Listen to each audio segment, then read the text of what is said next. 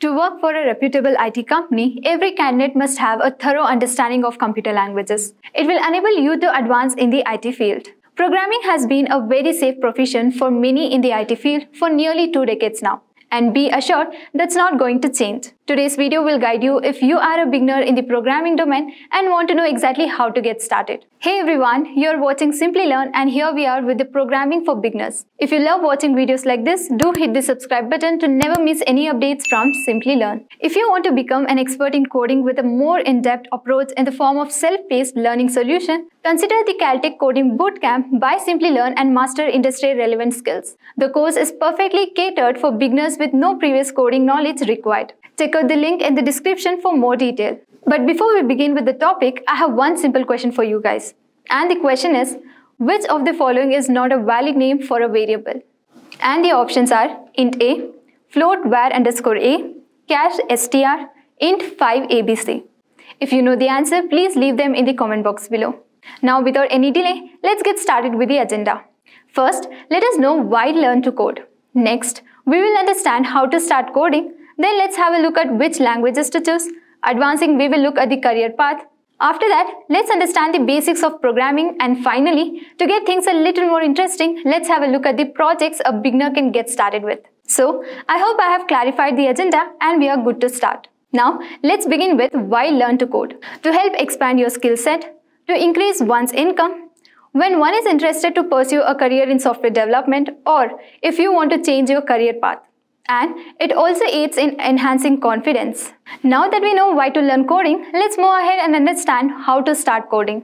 Set your goals, which means figure out why you want to learn to code and select the languages and tools you will need to get started. Begin learning the fundamentals of the languages you have chosen. Then, begin developing the basic application. So I think you got a good understanding of how to start coding. Okay, so let us move on to which language to choose. A few languages that a beginner should learn are Java, C, C++, Python and HTML. It is not necessary to learn all of them, but you can get started with any one of them and seek a thorough understanding of that language. Before you start choosing and learning languages, I recommend that you first choose a career path and then decide which language you want to learn based on the field you have chosen. So now, let's have a look at the career path. You can choose to become a web developer. A programmer using client-server architecture to create worldwide web application is known as a web developer. Few languages that will help you to create a website are Java, JavaScript, HTML, CSS, Angular and Scala. Next, game developer.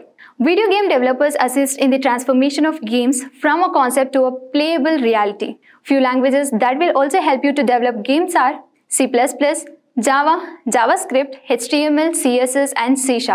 Then we have mobile developer. To create applications for the iOS and Android mobile platform using Swift, Java and Flutter languages. Next, machine learning engineers. Machine learning is a branch of artificial intelligence and computer science that defines a machine's ability to mimic intelligent human behavior. Machine learning allows computers to build models to automate decision-making processes based on data inputs. Python is the language that a beginner in machine learning should use. Next up, we have data science. Data science is the study of massive amounts of data and the use of relevant tools and techniques to derive valuable data. A data scientist's day-to-day work entails gathering, analyzing, and interpreting data to assist businesses in achieving their objectives. In short, it accepts the data and predicts some value for that particular data. If you are new to data science, stick to Python, algorithms, and basic math concepts. Now that we have some idea about which career path to choose, let's have a look at some basics of programming. A variable is a name of a memory location used to store a value that can be modified and reused many times during the program execution.